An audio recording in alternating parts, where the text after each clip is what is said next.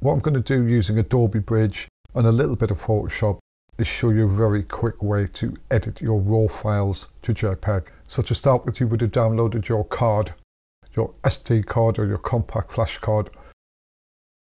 First thing I do is I always name the folder in numerical order to how many SD cards or compact flash cards I'm using. In this instance, I'm using 1, so I'll call it RAW1.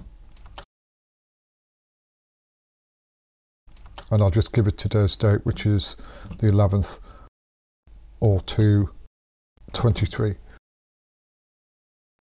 Sometimes I would put a name in there depending on the client, the job or personal project. Make the file name. So now go into Bridge. So this is my workspace. I like content, preview, folders. You can change the workspace up here. And there's the workspace. There's a few different options there. I'll click on, say, Essentials. Slightly different. I'll click on another one. Let's go Light Table. Still a little bit bland. Workflow. Right, there's a little bit of a different one. If I close Bridge and then open it up later, it would default straight into this one. It's usually the last one you've had on.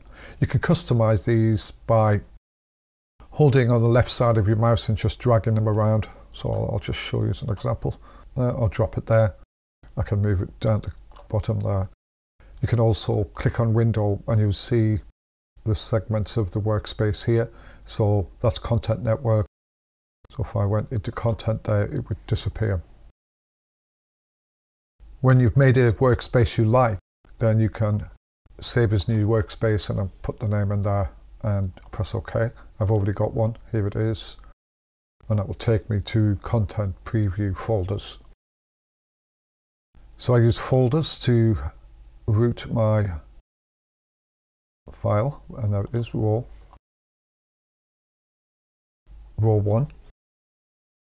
And you will see immediately on clicking on the folder that I get all of the images on the content plane here. If I click on an image, I will get it in the preview. Excuse the content matter. A random SD card I had in a pile of old SD cards. Something I was looking at for stock a few years ago. So I'm going to pick 3. And then I'm going to convert them into JPEG.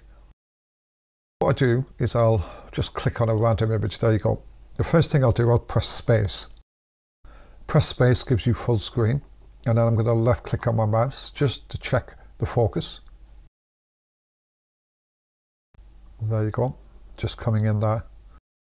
It's okay.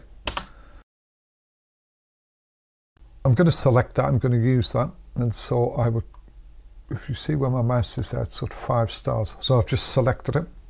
I usually go for 5 stars. I only do usually one edit from the batch I'm working on.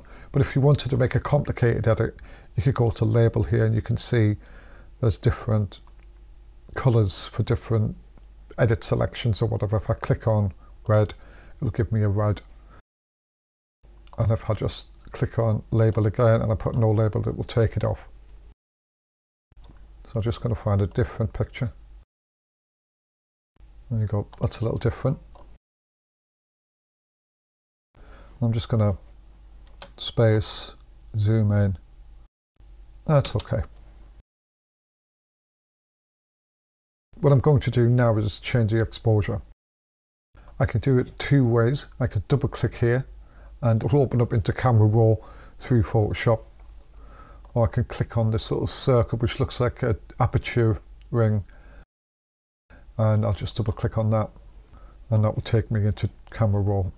I just pressed Ctrl-0 there to zoom back out. I don't really do much of this, but I'll show you a couple of things. There's sort of Adobe presets here. So if I click Adobe, that just gives it a little tone. Just Adobe Standard, Adobe Vivid. It just sort of saturates, desaturates, gives you a different profile. I just prefer Adobe Color. You can change the white balance as shot auto. If it's looking a little bit blue or it's looking a little bit yellow or whatever, you can change it. I'll give it that, and it really makes it a bit too yellow. I'm going to go as shot. What I do want to do is tweak the exposure up and just add a little bit of yellow onto it, just give it a little bit of sunshine, even though there we go, just give it a little punch. And then I'm going to go into temperature, just touch on the yellow. That's it. I don't really do much else here. I don't really want to interfere with the shot. If I started putting lots of different things here and looking at the contrast, and it really just kills the image. Press 0 and 0. That's it, I'm done.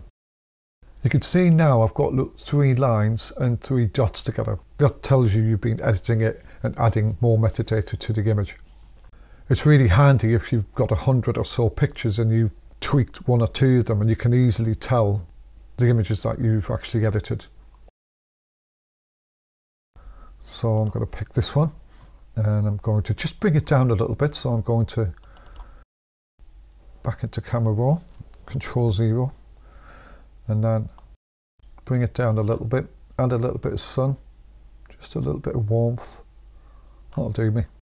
I can do more with the contrast later in Photoshop if I want to give it a little bit more edge.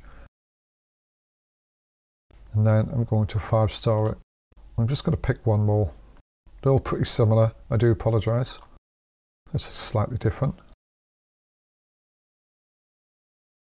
I think it looks nice, but I'm just going to, for the sake of this, I don't know why it's defaulting into the zoom in. And go, I'm just going to add a little bit of yellow. Done. And then I'm going to 5-star it. Remember, I'm showing you workflow management here, which is organising your files as you're moving through the edit process. And this is, for me, has always been important because I've always shot a lot of work and I've always created a lot of images for myself and for clients and stuff. So day to day, I've always been shooting quite a lot of pictures. I'm going to go back here on this side and make a new folder. And there it is there if I click down. And I'm going to call it raw 1 edit, and then 110223. There we go. So I'm going to go back, show 5 stars. I'm going to select them. I can select them by just dragging. I can select them by selecting here. And then I'm going to copy them. And then I'm going to click on the raw edit page folder, and I'm just going to paste them. Now effectively I can leave this folder alone. It's safe. I don't have to interfere with it anymore, and this is the folder I'm done on. I'm going to click on it again. You can see I've double clicked on this now. It'll go to camera raw via Photoshop.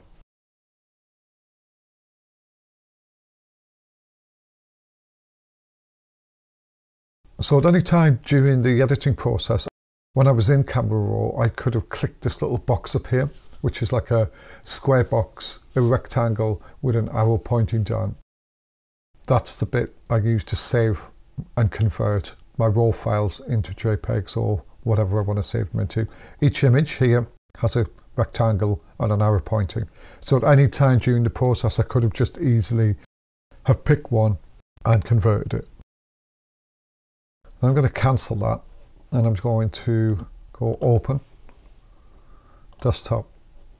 I just want to show you the file management now.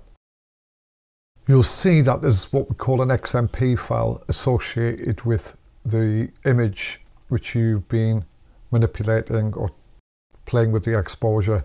Basically, that is your data files that associate itself with the raw visual file. You don't delete them, just keep them come together as one when you convert them into another format like JPEGs or PNG. So you'll see them here. I'm just going to select them all and I'm going to open them, and then they'll batch in together and they'll come in together.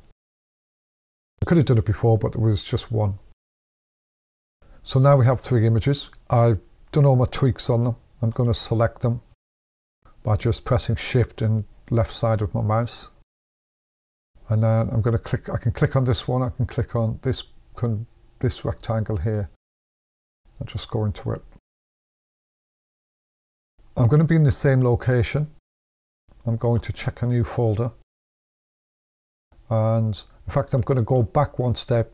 So I'm in the actual camera raw main folder. I'm going to make a new folder, which is raw one, edit JPEGs.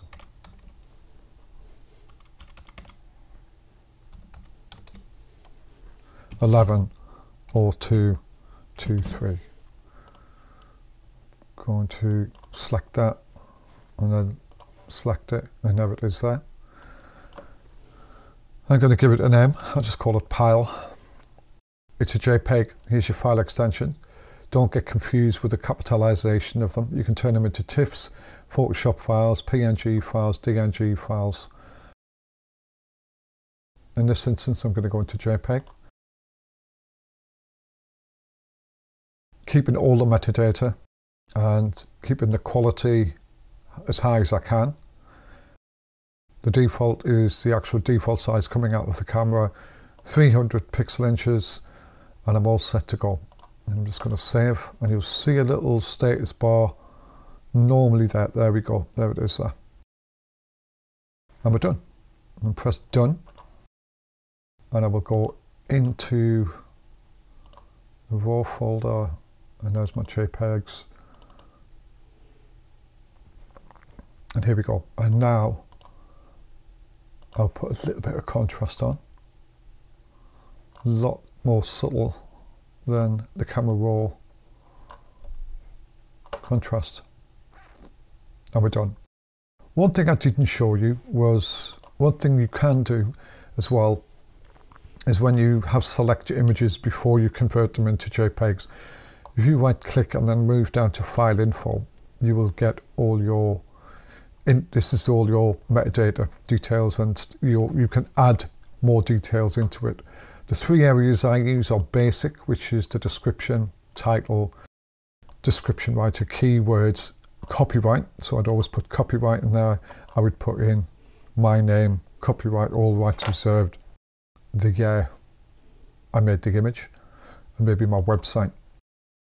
Origin, which is the credit line, and the dates and any other information like where it was shot, and the IPTC, which is my address and my email and stuff like that. So that's what I normally do if I was batching out a lot of images to a client. So when I'm in Photoshop, I can go into each individual image and click on file info, and there I would get all the details again. When you're in Bridge, you can do some generic descriptions and then come into Photoshop later and then write in additional information, specific information.